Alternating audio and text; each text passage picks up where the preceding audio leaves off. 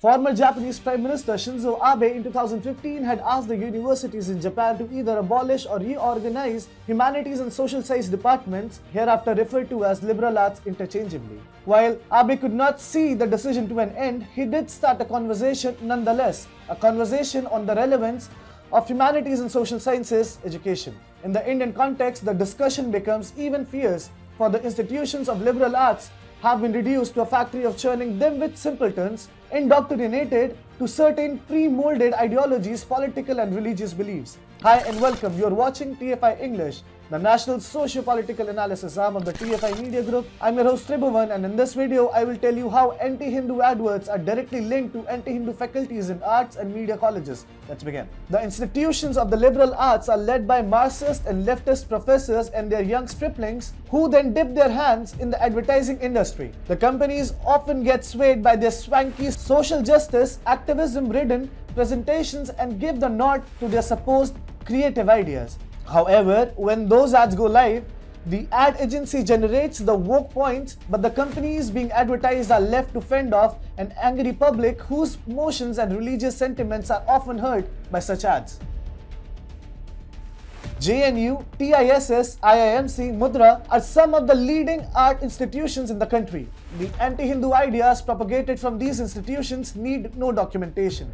And thus, when the revolutionary little prodigies stuffed with Einstein-esque ideas of social sciences step into the real world, the Chomskys and Fruits have a hard time competing with their activism. Collectively, such liberal institutions slow down on the process of producing high-quality creative minds and deprive India of bright, furnace-cooked intellectuals. The point of liberal institutes was to broaden the horizon of human minds to seek clear, pristine and engaging conversations regarding myriad everyday human problems devoid of any partisanship and come up with out-of-the-box clever ideas to critically help the human race. However, the exact opposite seemed to have happened since the idea was laid into stone. While there is a dearth of studies in the Indian context, a 2016 study published in Econ Journal Watch stated that in the disciplines of the social sciences, it was found that there were 11.5 Democrats for every Republican teacher in 40 premier institutes of the US. Use a similar barometer for the Indian context and one will realize that there is not much of a difference here as well. It's the folklore. A running joke, one might say that majority of the professors are left-leaning or communist in arts and liberal institutions, scurrying around in the campuses with a weary, worn-out satchel, sandals with socks on, and a copy of the Communist Manifesto in their hands. Each one of us that has been part of the education system in any capacity has seen the implicit and explicit behavior of the professors. More often than not, the students learning the ropes under the highly obnoxious professors in the liberal arts schools are indoctrinated with their worldview. The end result is that we see ads such as Tanishq's Ekatvam campaigns which appears severely disjointed from reality. It's not that Hindus nowadays on the realms of the internet are hyperactive or take offense to any ad for fun and giggle.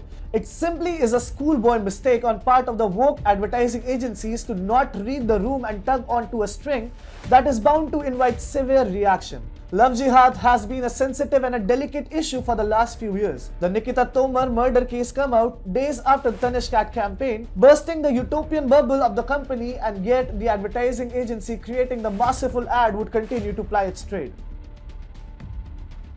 Similarly, the last few days have been a plethora of such ads that have graced our screens. Whether you take a morbid take on the subject to sell your goods like Nika or outrightly hurt the religious belief of Hindus by making preachy ads like Seat Tires or endorse events that promote Hindu media like an academy, all the aforementioned companies should take the call to fire their respective ad agencies. The liberal arts universities have come under attack from governments across the world as the return on investment on these institutions is low, and these institutions create the utmost ruckus to the ruling regime. The governments have slashed the funds for these institutions, and it seems that the only liberal arts institution to survive in the 21st century are the private ones. If the trend continues of disparaging Hindu beliefs and customs, the government of India should take a leaf out of Abe's book and implement a similar idea in the country.